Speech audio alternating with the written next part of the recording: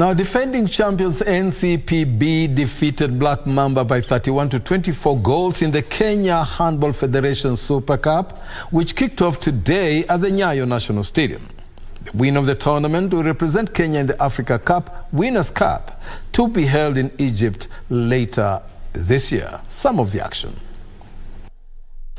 Defending champions NCPB boosted their chances of qualifying for the Africa Cup Winners' Cup after beating Black Mamba 31-24 goals in Pool A opener played at Nyayo National Stadium. Tried our level best for the match, even though we haven't given the best that we were supposed to do, but we've tried our best. That was the best that we could give at the time. People, you might lose the concentration at some point in time, and that's exactly what we did. But then towards the end of the match, I think we really tried to be, to come back, but then time was not on our side.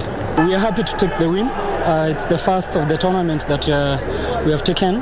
Most of the things that we tried in training are working for us. The new guys that we've signed for the new season are also boarding very well with the team.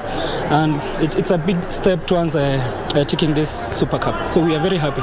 In another match, Kenya Defence Forces defeated Kenyatta University by 37-19 goals in Pool B, while Nairobi Water trounced Rangers 45-30 goals in the women's clash held in the same venue.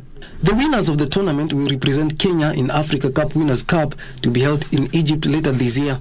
Meanwhile, Kenya Handball Federation Technical Director Jack Omondi has called on well-wishers and sponsors to help them in their effort to nurture sports talent in the country and boost standard of the handball game in the country. To our potential sponsors to come on board and help nurture this talent, there's a lot of talent of handball in this country, and with their support, I believe we are going to have one of the best teams in the continent.